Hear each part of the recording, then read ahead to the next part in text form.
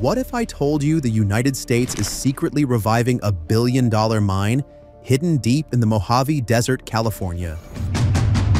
A facility so critical, it's shaking global powers to their core.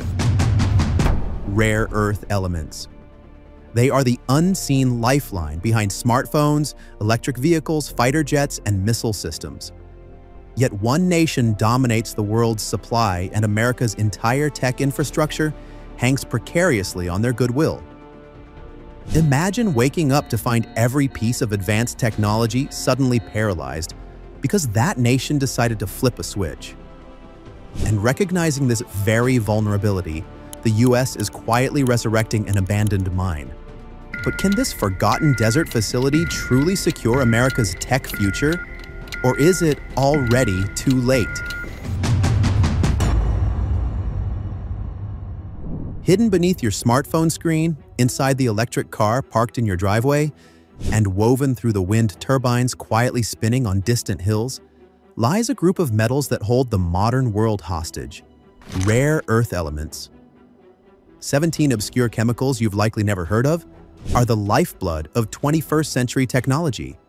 Neodymium, dysprosium, terbium, names that sound like ancient spells, yet without them, everything from missile defense systems to your electric toothbrush would simply stop working. But there's a catch, and it's a big one.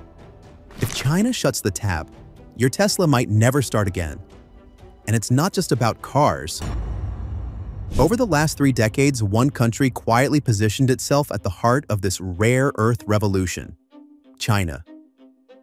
Thanks to visionary policies by leaders like Deng Xiaoping, who once famously declared, "The Middle East has oil, China has rare earths," Beijing rapidly monopolized these vital resources.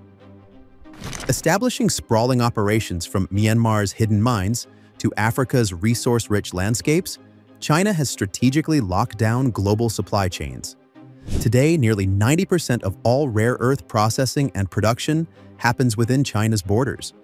But China's grip goes even deeper. It doesn't just dig rare earths from the ground, it refines them, turns them into magnets and alloys, builds the chips, motors, and missile systems, and then assembles the final products, from iPhones to drones, before exporting them to the world. Every stage is handled in-house. It's like owning the farm, the flour mill, the bakery, and the delivery trucks. No middlemen, no competition. That level of control allows them to dominate prices, suppress competitors, and wield extraordinary geopolitical leverage. When China imposed export restrictions in 2025 on 7 critical rare earth minerals, the ripple effect was immediate. Major US tech and defense companies like Tesla, Ford, Lockheed Martin, and Apple raised alarms.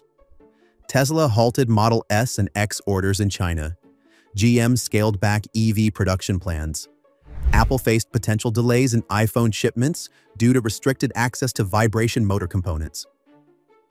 Even the Pentagon was spooked, as F-35 jet production relies on over 400 kilograms of rare earth materials. The message was clear: China could cut off America's tech engine with a single policy shift. Suddenly, America faced a stark reality. Critical defense systems, cutting-edge technologies, and entire industries were at China's mercy. It wasn't just about economic stability. National security hung in the balance. The Pentagon scrambled behind closed doors. In a remote corner of California, something stirred. Satellite footage leaked online showed trucks, cranes, and guards, but no one knew what for yet. While the US scrambled, China expanded its reach. From Myanmar and Afghanistan to Kazakhstan and the Congo, China wasn't just building alliances, it was embedding itself into the mineral lifeblood of the planet. In Myanmar, over 70% of its heavy rare earth imports now come from Chinese-operated mines. In Kazakhstan, new smelting facilities are underway. And in Africa, Chinese investments now touch 15 of the DRC's 19 largest mineral operations. And then came America's response. Rather than solely banking on domestic solutions, the US embarked on an ambitious, multi-front strategy overseas.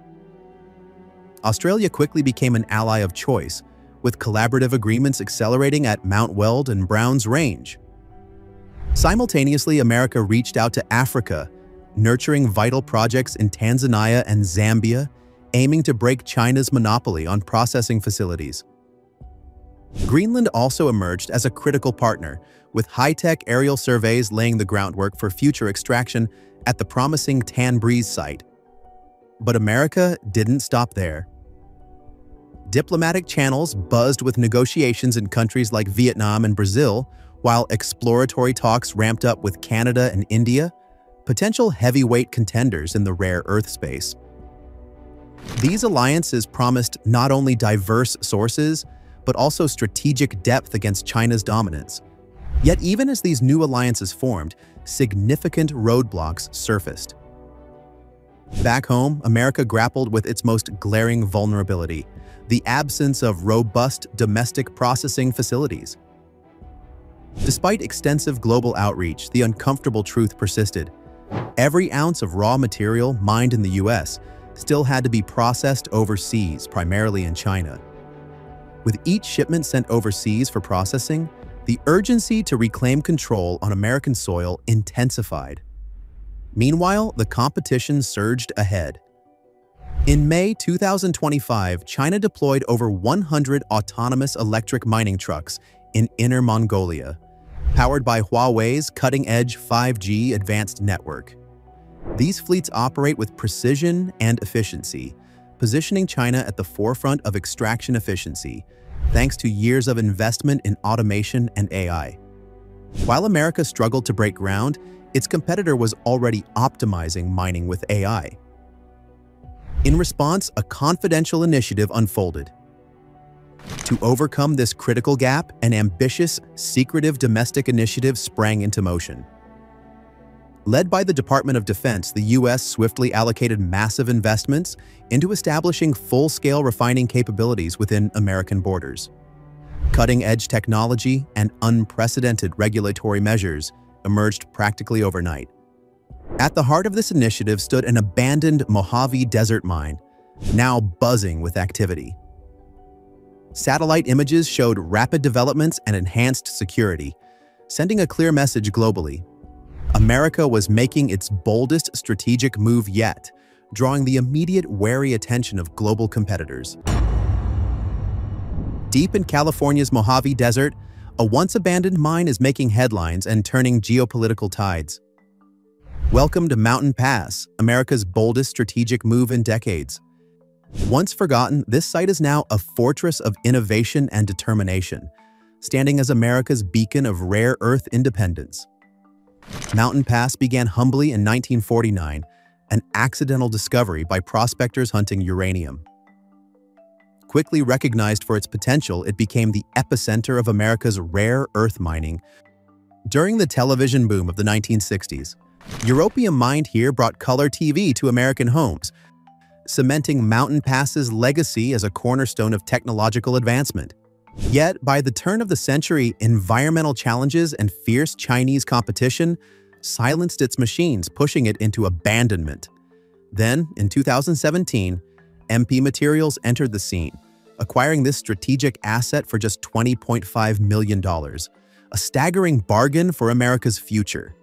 A bold $1.25 billion revitalization effort called Project Phoenix was launched, not just to mine, but to fundamentally reshape America's rare earth capabilities. The revival began swiftly, restoring operations and ramping up production. By 2021, Mountain Pass was extracting over 40,000 metric tons of rare earth oxide annually, enough to meet 15% of global demand. But the goal wasn't merely extraction. America needed refining independence. From 2020 to 2023, MP Materials constructed state-of-the-art separation and refining facilities on site, pioneering eco-friendly processes, recycling water, and achieving complete domestic production of separated rare earth elements.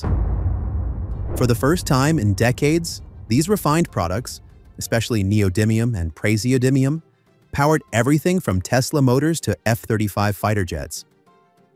Yet critical vulnerabilities remained, particularly in processing heavier rare earth elements, HREs. vital for advanced military tech. Recognizing the urgency, the Department of Defense stepped in with a $35 million grant to build dedicated heavy rare earth processing facilities. Mountain Pass was rapidly becoming America's strategic stronghold against supply disruptions. But MP Materials wasn't stopping there.